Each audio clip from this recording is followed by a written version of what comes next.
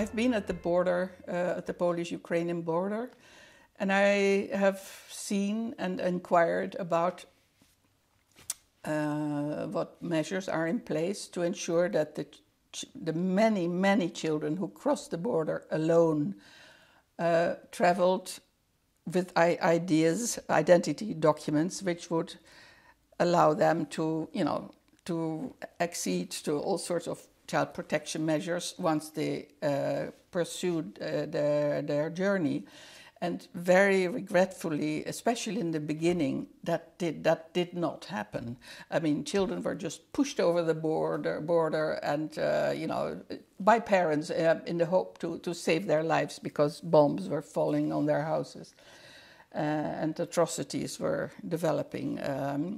These children then, some of them perhaps were lucky, others obviously have been very, very unlucky because it's, as always, traffickers are there when there's particular vulnerability. So they were waiting at some point. I didn't see them because I was there in the evening, but I didn't see these vans. And I also saw some very positive things, I must say. The Polish authorities were really doing a great job, not only governmental, but especially municipal authorities.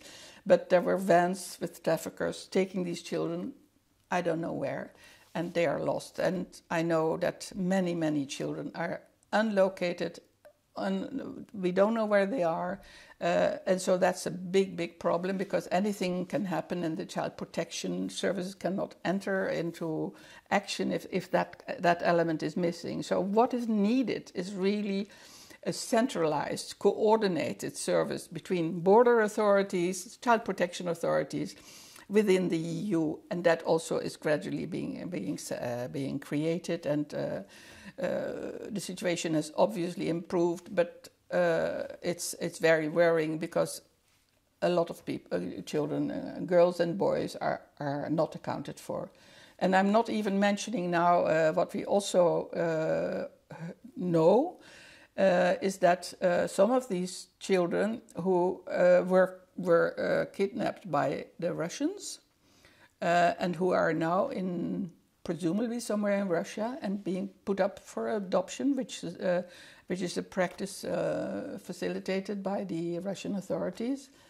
And will they ever know who their parents were? I mean, these are young children. This is a very, very serious issue.